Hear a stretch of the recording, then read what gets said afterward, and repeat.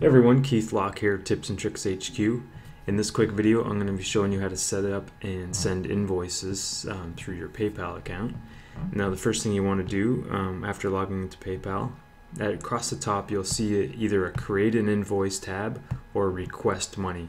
So click on that tab, and let's go through the invoice settings first. That way you can set up specific information about your business.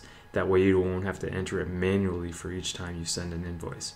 Alright, as you can see, the tab changed to Request Money now, and I'm under Invoice Settings.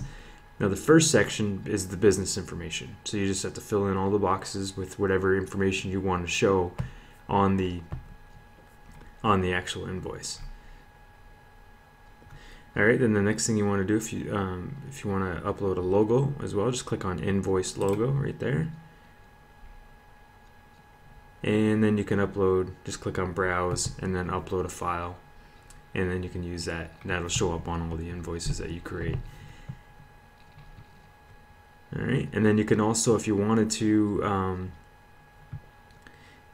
you can set up your address book so that people that you frequently send invoices to, you could put their pertinent information in there and the currency that you're going to be billing them in, so that you don't have to enter those details manually later. Alright, so now what we want to do is click on Create Invoice, and then we'll go ahead and create one. Alright, so you can see all the information that I put in for the business information section in invoice settings. That's going to show up here now on the left side. And it gives me the option I can change the logo, remove the logo, or edit the business information directly here. Alright, now the invoice number, this will be created automatically, but you can of course put anything that you want in there. And then change the invoice date, and then the payment terms. You can go due on the date specified, no due date, net 10, whatever you choose, and then you put in a due date. Alright. Then you can choose somebody from the address book, or you can put in somebody new. You put in their email address there, and then you can save that information to the address book. So this is pulling up people from my, when I start typing, it'll pull up people from my current address book.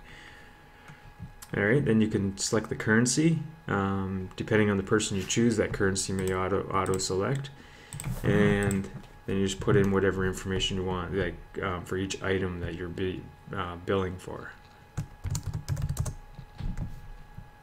How many and the price. And whether there's any tax or not. And you can set up the different tax in the invoice settings area as well.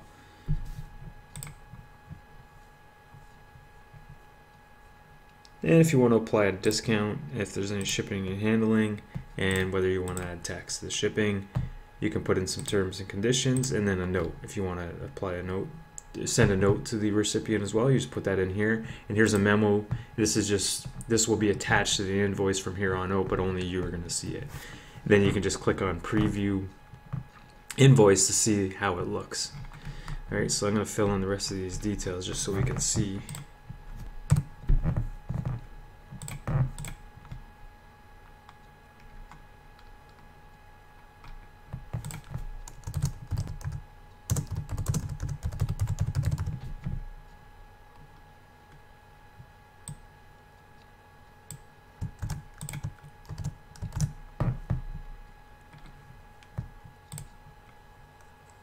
Give them a 5% discount.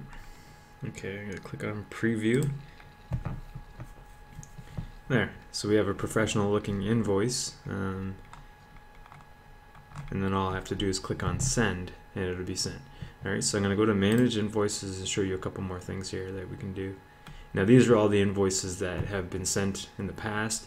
There will be a status to determine whether it was paid or not. And the invoice number will show up there, and you can click on that to actually view the invoice. Now